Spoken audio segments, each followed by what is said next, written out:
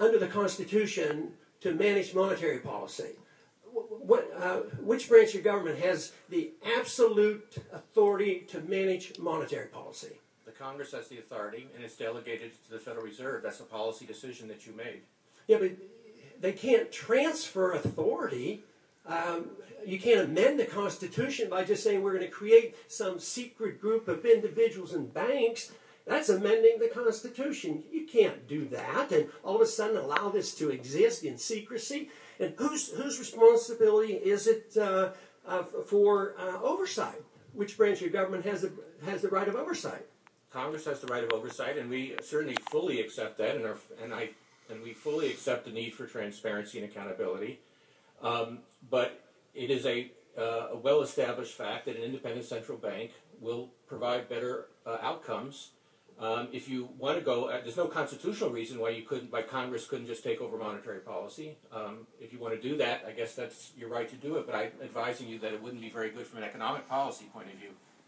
Yeah, but if it's allowed to be done in secret, this is the reason why I want to work within the system. What I want to say is Congress ought to get a backbone. They ought to say we deserve to know, we have a right to know, we have an obligation to know because we have an obligation to defend our currency. It's the destruction of the currency that destroys the middle class. There is a principle in free market banking that says if you destroy the value of currency through inflation, you transfer the wealth from the middle class and it gravitates to the very wealthy. The bankers, the government, the politicians, they all love this. It is the fact that the Federal Reserve is the facilitator. But you couldn't have big government. If everybody loves big government, love the Fed. Because they can finance the wars and all the welfare you want. But it doesn't work. It eventually ends up in a crisis. And it's a solvency crisis, and it can't be solved by printing a whole lot of money. So I think the very first step is transparency. And for us to know, we have a right to know. And you may be correct in your assumption, at least I'm sure you believe this. But maybe I should be talking to the Congress. That we should stand up and say, yes, we demand to know.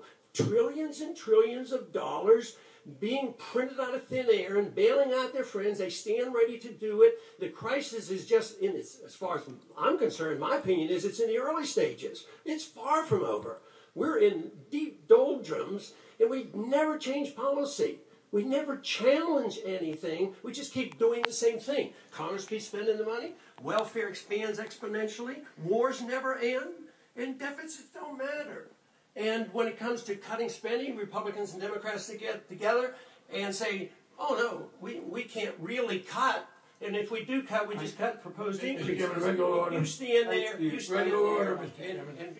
facilitate it all. Thank you, Dr. Paul. Thank you, Dr. Paul. Congressman Clay for 5 minutes. You're the man. Thank you.